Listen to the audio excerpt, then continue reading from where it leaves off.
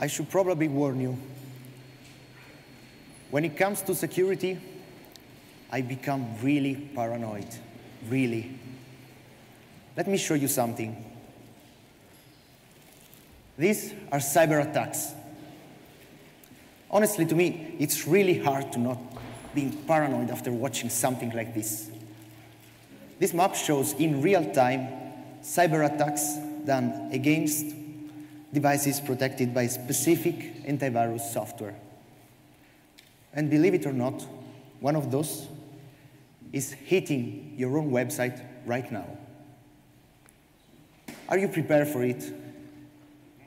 Will your defenses stay and resist the attack?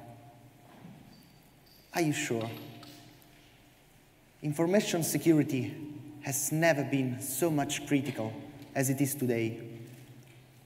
And yet, we often fail doing security well. But in the first place, why do we need security? What do we need to protect? And from whom? As the old saying goes, know your enemy. And that's exactly what we need to do. Know our enemy. Who is attacking our website? The enemy could be a person trying to hack specific websites with sophisticated techniques. But most of the time, the enemy is an automated computer. It's an evil bot or a powerful botnet, scanning the web and looking for websites to hack based on their vulnerabilities. And these attacks are run automatically. But you could say, okay, but I have just a small blog. Who cares? Why should someone be interested in attacking my small website? The truth is that it doesn't matter the content, the size, the popularity of a website. These bots don't make any distinction. If they find the vulnerability, they attack. The end. But why are they attacking our websites in the first place? What's their purpose? Well, they attack to steal data, passwords, credit card numbers, other personal data about our users and customers. They attack to steal resources, computational resources of your own server to run malicious software. They attack to send spam. If your domain is clean, it goes through anti-spam software, so it's easy to send spam mail from your domain. To attack other websites, and this is terrible. It means that if my website is attacked, it can become an attacker itself and infect other websites and users. To earn money. Maybe it's not always so clear, but they could earn money, for example, by selling the data that they stole from your website. Or they can get money from mining bitcoins using your server resources. If any of this happens, what would the impact be on our websites? Why do we need to take care of security? In other words, why security matters? First of all, time. Cleaning a hacked website, it requires a lot of time. And time is gold. So why waste it? Reputation. A user is less willing to keep visiting a website that has been compromised. And even more if that website is an e-commerce. These kind of things really affect badly a business, really badly. Legal issues. Think about the GDPR, the new European regulation about data protection. I mean, it's not something to underestimate. If our website is hacked, we could run into legal problems. Search positioning. Search engines are very clever. They can tell if a website has been compromised and warn the user about that. Sometimes, and this is the worst part, they could directly remove your website from their results. And believe me, getting back the previous position is really hard. It requires effort, time, and you can't be sure that you finally succeeded. Money. Sometimes it's not so direct or explicit, but after a website compromise, there are some economical damages.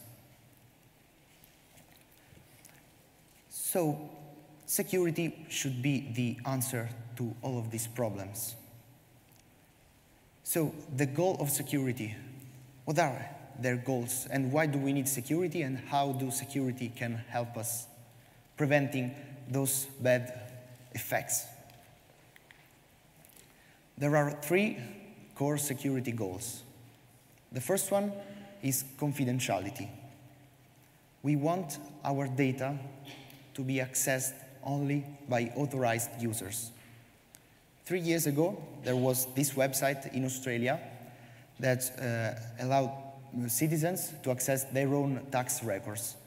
And under certain circumstances, due to a severe security flaw, some people managed to access someone else's tax records. That is against the confidentiality of that kind of information. So it's very important to guarantee confidentiality. Only authorized users can access a specific piece of information. Integrity. We want our data to be changed only by authorized users. We don't want the enemy to inject malicious code into our website, infecting our users. That would be terrible. Availability. We want our data and services available, up and running when we need them. Last week, I was at WordCamp Torino. I talked with a person whose client was facing some issues with their own e-commerce website. It happens that every time they start a new promotion, a new special sale on their website, the server goes down. And the reason is that a lot of requests come at the same time to the server. It's a denial of service attack. And in this case, the enemy was clearly one of their competitors. It means that there was no availability. Actual users weren't prevented from doing shopping using that website. So we want availability. And these 3 properties are usually referred to as CIA triad. And they are the core goals of information security.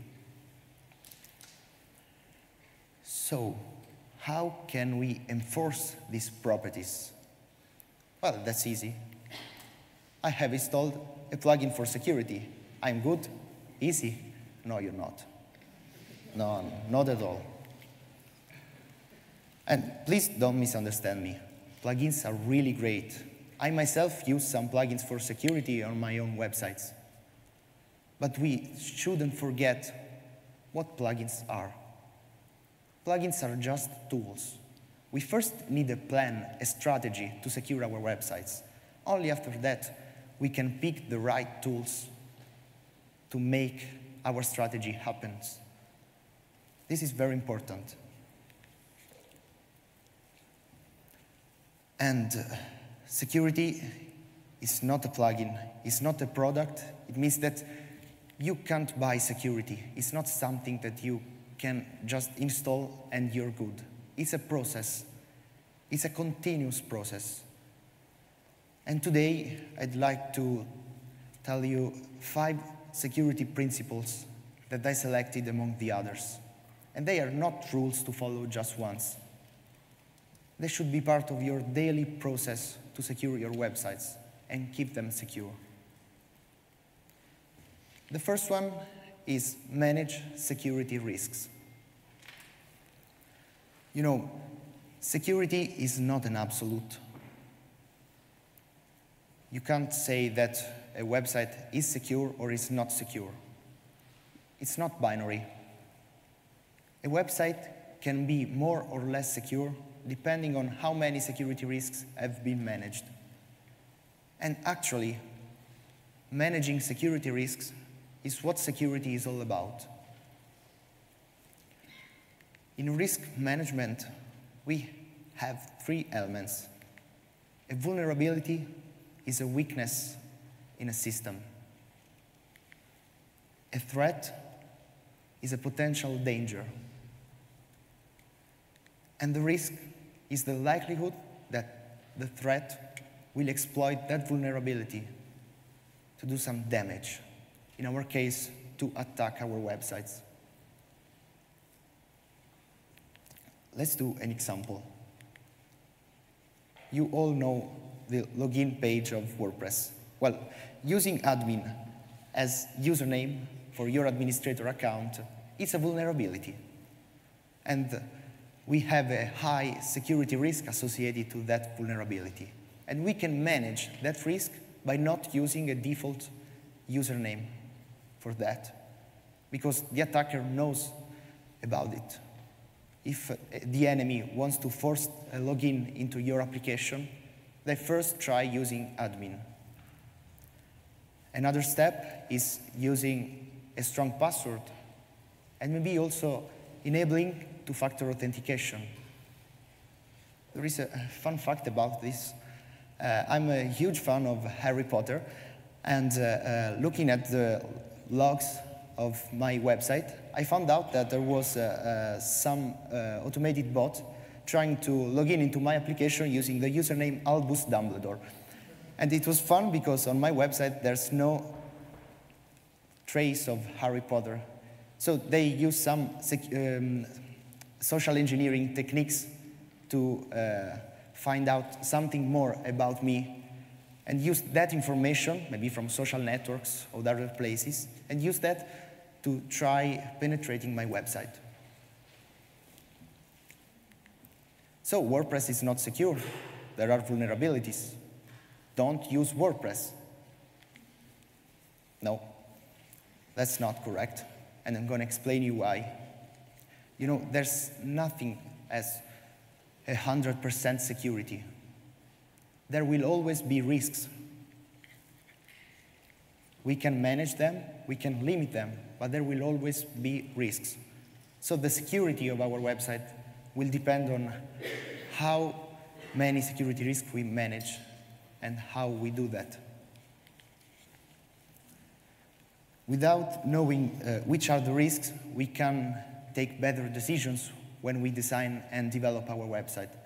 So we should think about it from the very beginning of our project, not at the end. Always. It's a continuous process. The next principle is about trust. Be reluctant to trust. When you trust a system, a software, data coming from the user, there are some consequences. There are some security risks. One of the greatest features of WordPress is its user experience, how easily it can be used. Just by clicking a button, we can install whichever plugin or theme we want. But that single click has consequences. So, talking about plugins and themes, be sure that you choose wisely. Use a trusted source to look for plugins and themes, for example, the WordPress.org repositories. And do some research, not only on the source platform, but also on the web. Check for reviews, ratings, number of active installations, what other users say about that specific component. And one important information to check is when it has been updated the last time. Personally, I don't install plugins or themes that have not been updated for more than 6 months. But it's up to you. It depends on how much you're willing to risk. And this is not enough. Because lately, there is an attack that is becoming more and more popular. It's called supply chain attack. Basically, the enemy selects a plugin that has hundreds of thousands of active installations, buys the plugin from the author, does some slightly changes, injecting malicious code, releases an update, and magically, all the installations using that plugin are infected. So, if the author of one of your plugins or themes changes, well, think about this. It could be a supply chain attack. If we apply this principle for every element of our web project, we end up with a boundary between what we trust and what we don't trust, a trust boundary. So, for example, we don't trust user input. As developers, we need to validate data. We need to secure the input by sanitizing any data coming from the user.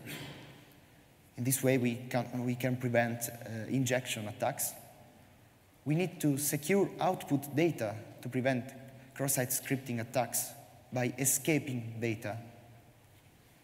We should secure HTTP requests, validate them, and WordPress provides us with the nonce feature that we can use to be sure that the user really wants to perform that action.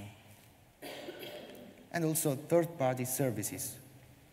We need to authenticate every external service.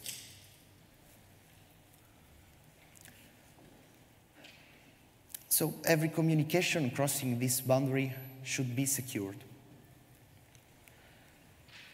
We talked about the risks and this boundary, but where should we apply these principles? Where is the location? Because we always talk about WordPress security, but our website is not only WordPress, right? So we need to practice defense in depth. By securing different layers in our website, we can guarantee a higher degree of security. We can reduce the security risks, and we can enforce confidentiality, integrity, and availability for our data and our services. Of course, we have the WordPress layer. And notice that I used two different sublayers. It's important to distinguish between the core and plugins and themes. Failing this distinction means failing security. They are not the same thing. We have a web server, of course, because WordPress runs on a server. So we need to secure the server as well. Same thing for the database, where all the data are stored. And we haven't done yet, because we have the host security. This is usually responsibility of the hosting provider, but still it's there. It's something that we should consider when selecting which hosting provider choose to host our websites or applications. We have a network layer. And here, for example, we can make sure that we use encrypted protocols like HTTPS and SFTP and stop using the plain HTTP, or worse, the FTP that is always there. Stop using those plain text protocols because they are very dangerous. And finally, we have a client layer. Yes. If I use this laptop from managing my own WordPress website, and my computer gets infected by some viruses, it's likely that my website will be compromised as well. So we also need to be sure that our own devices are well secured. You can tell by yourselves that a plugin is not enough to protect all these layers. There's something more that we need and have to do. We talked about what to do and where to do those things. But we still have to investigate when we need to do all these things. Security is not binary, I told you before, but security is not static either. A website that has a high degree of security in one moment, it becomes less and less secure over time. It changes over time, the degree of security. So it's important to stay up to date, always. It's a continuous process. Unfortunately, we need to take into consideration security from the very end of the project and never let it go. Stay up to date means update the core, the themes and plugins, of course. And it's not just aesthetics. It's really important for security. Everybody knows about that. And still, there are so many WordPress installations running outdated software. So many. Think about the Panama Papers case some years ago. Due to an outdated plugin, well, it came out something so big, so huge, with severe consequences at a political and legal level just for an outdated plugin. So let's keep every piece of software up to date. It's important for security. Then we need to preserve the level of security, maintain a website always. So use monitoring to keep trace of everything happening inside your website and take actions accordingly. And always have a backup plan. Very easily, do regular backups of your website. And make sure that you keep them in a secure place, not together with the website. Because if your website gets infected and you have the backup on the same location, well, it's a useless backup. How many of you do regular backups for your websites? And how many of you have ever tried to restore a website from a backup? Very nice, very nice. It's important to practice this action before you actually get into a situation where you need to restore a website from a backup.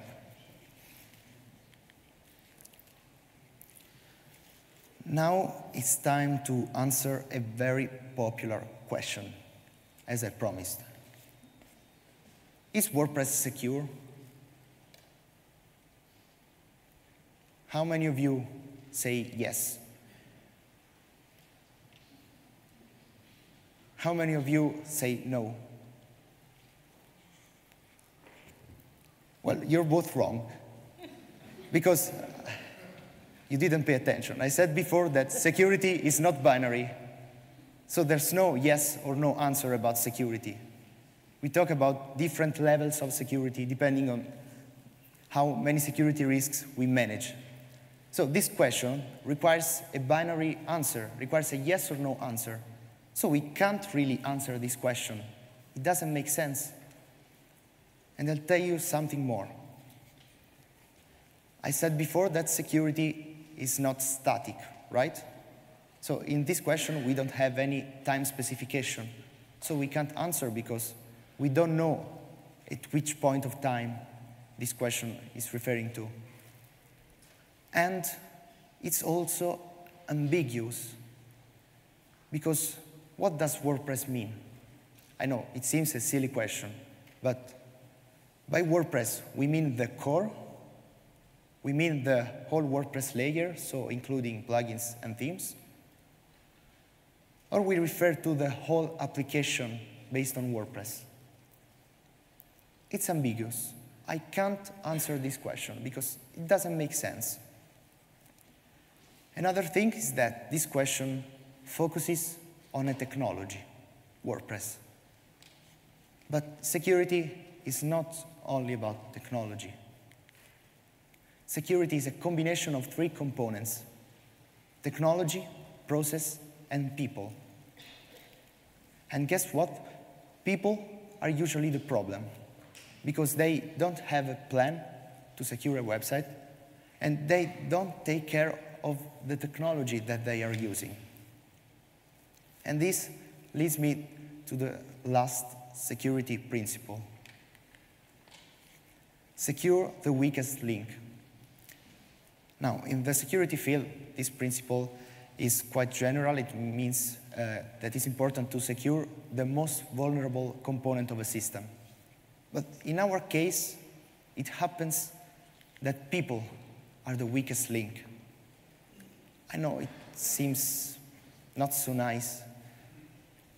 Think about me. I'm so obsessed with security. But just recently, I poured a glass full of water over my laptop, and I hadn't done a backup for more than a month. I was terrified, not for the computer, but for the data inside it.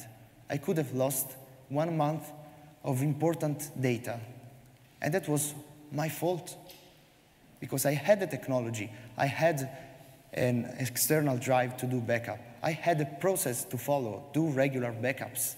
I didn't follow the plan. It was my fault. I knew about the vulnerability of my laptop regarding water. So it's not the laptop's fault. And the same thing is for WordPress. If I don't update a plugin and then my website is hacked, it's all my fault. We can't blame WordPress. Most of the time, it's not WordPress' fault when there are some compromised websites running WordPress. But we can change it. We can change it together. We can stop being the weakest link. Security is a shared responsibility. So let's use our force to secure a website together. We all work in the web, on the web in some way, right? It's our workplace. We should take care of it. We have different skills, different expertise. We should work together. Otherwise, we'll continue being the weakest link. And we don't have time. We need to do this now. Time is running out. Only working together, we can build a better web. I truly believe that. It's our responsibility and it's in our interest. Taking care of security means taking care of users, of people using the web. And we all use the web, so it's in our interest. It's our workplace. We should protect it. We should secure it together. We can't do this alone. It's not just the developer responsibility or the host responsibility. Only together we can secure a website.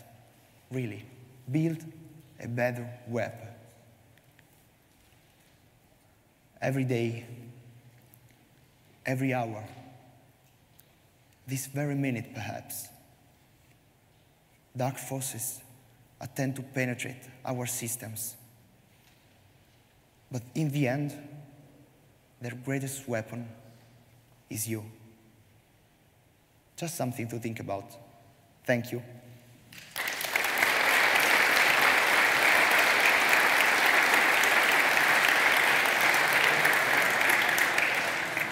Thank you very much, Thomas. Can we have a hand up if you have a question? And we'll get a microphone over to you. First of all, sorry about my phone. Don't worry. How far can you go with security? Because I've got a friend that he deletes his security account so he can't go to the admin and creates with it every time he wants to go in and add something. He's trying to explain to me, but I didn't understand. Is that feasible?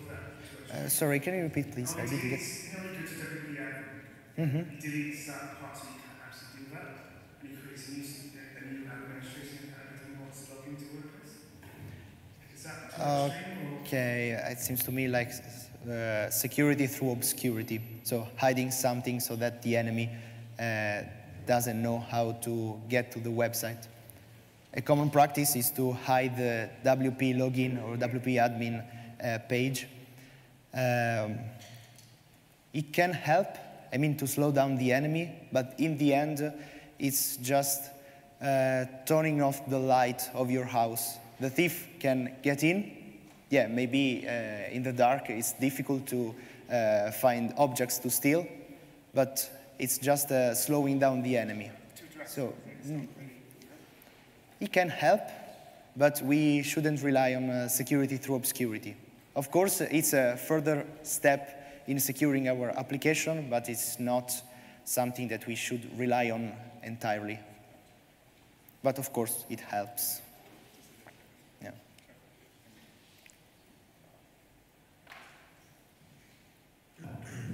Are there any plugins that you would personally recommend using? That's a tough question. I use some of these plugins myself. It's hard to recommend a plugin because it depends on your needs, on your security plan, your security risks. There are several popular plugins. There are all-in-one plugins providing more functionalities inside one single plugin. There are also specific ones. I don't know in your specific situation which would be the best option for you. But if I had to mention some, there are the Sucuri security that is very good, iTheme security, WordPress, but there are more of them. So my suggestion is to try installing them and, of course, do some tests and check if they are the right tool for you, depending on your plan. Sure, thanks.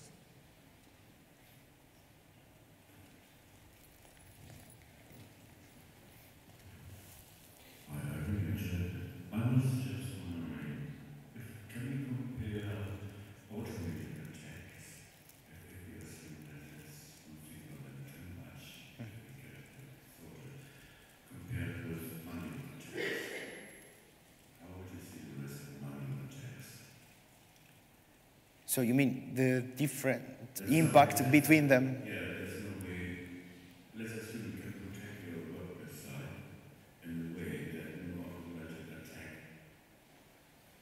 could penetrate it. Yeah. So there's only the way that it has to be manual. What would be the risk? What would you see the risk from that?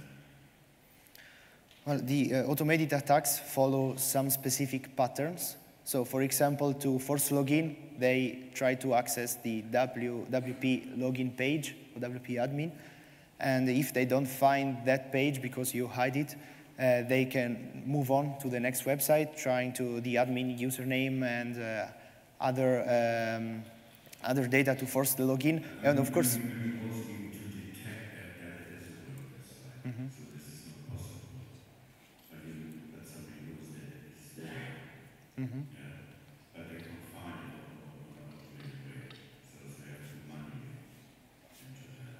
So compare the risk between automated attack and manual attack. well, of course, the risk is higher if there is a person behind that attack, because you can somewhat predict what these bots do to attack a website and plan for that. But of course, if it's a human in person trying to running an attack, that is more risky, of course, because a human can adopt more sophisticated techniques to attack a website. So not just following the pattern that each WordPress website follows in some way. So how likely is it In a general way, it's not so likely. But in a specific case, for example, when I talked before about this customer from Turin, which had availability problems, that was a human behind it. Of course, there was a botnet behind those DDoS attack, but there was the competitor of this person that wanted to damage this company. So in that case, it's more dangerous, but it's, I could say, less likely. But again, it depends. If there is someone that wants to hurt you in some way, they will find a way. Think about political or social reasons that could be behind an attack, like anonymous, just to mention one. In that case, They, of course, use bots, but these attacks are more targeted to that specific website or application. And, of course, it's more dangerous. I really want to know what's hidden on your site. Any more questions? Has there?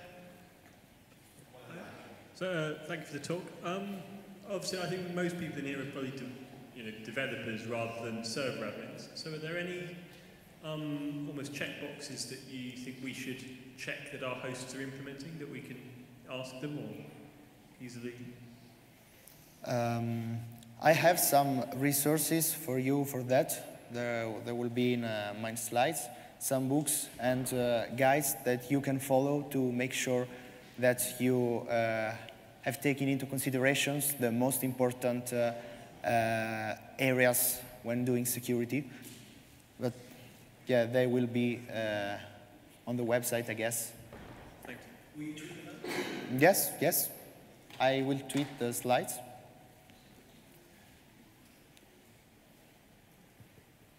Hi, Thomas. Great talk. Thanks for that. My question is about the supply chain attacks. If somebody can download a plugin, how does it actually happen? Do they just self-host it, and is that the way they just change the version number and then it updates everybody's site? And second part of the question is, how do you counteract that? I suggest you to check the WordPress website that has several analyses of some of the latest supply chain attacks to famous WordPress plugins. They are really hard to identify. I mean, as a user of a certain plugin, there's no automatic way to find out if that website has been compromised by a new author.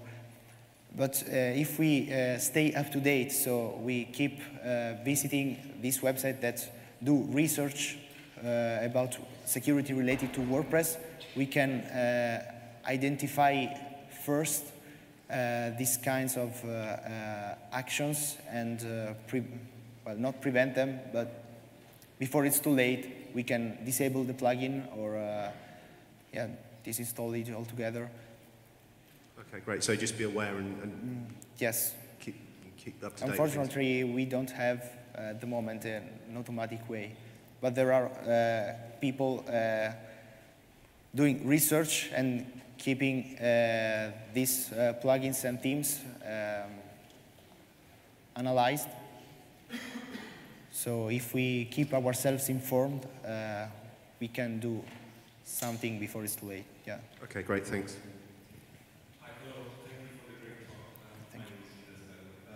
Just like your opinion about the content delivery networks, are they must thing or an option? Well, about that, content delivery networks are not so related and fundamental for security. We can do security without them. They are very used for different purposes. One is, of course, security, just to have a sort of proxy between the user and our website. We can implement a firewall so that before coming to our server, some threats are blocked before. But I wouldn't tell that it's fundamental to have it. Personally, I use it more for performance reasons, to deliver static contents to the user. But of course, it can help increasing the level of security. As everything else, I mean, the more the better if we practice defense in depth, of course. So in that sense, they can be helpful. Nothing is mandatory, but also nothing is too much. We just need to make sure that we know what we are doing and following a plan. So for example, I use a CDN because I identify this security risk, I want to manage it, and the CDN provides me the right way to do it. My suggestion is to always have a reason before using a tool, a plugin, or a specific functionality. Have we got time for one final question? Perfect. Thank Thank you.